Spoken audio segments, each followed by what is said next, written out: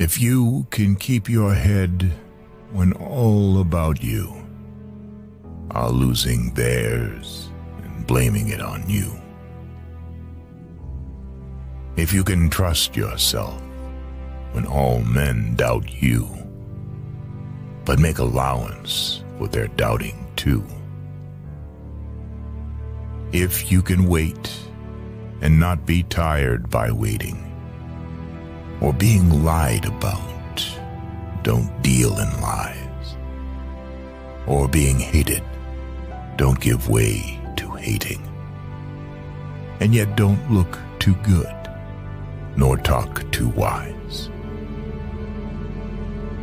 If you can dream and not make dreams your master, if you can think and not make thoughts your aim, if you can meet with triumph and disaster and treat those two impostors just the same,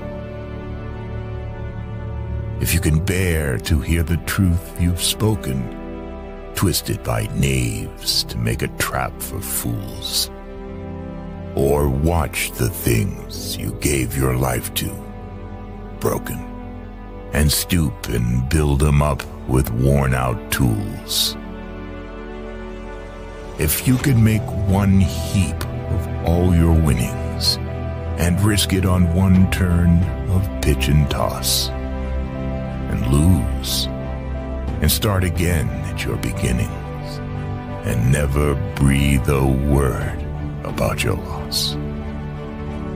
If you can force your heart and nerve and sinew to serve your turn long after they are gone, and so hold on when there is nothing in you except the will which says to them, hold on.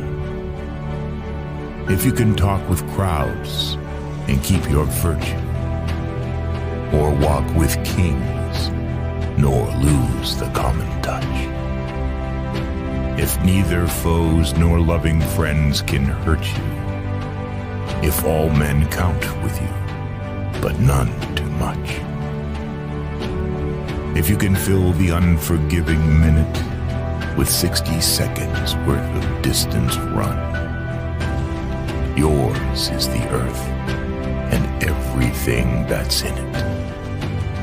And, which is more, you'll be a man, my son.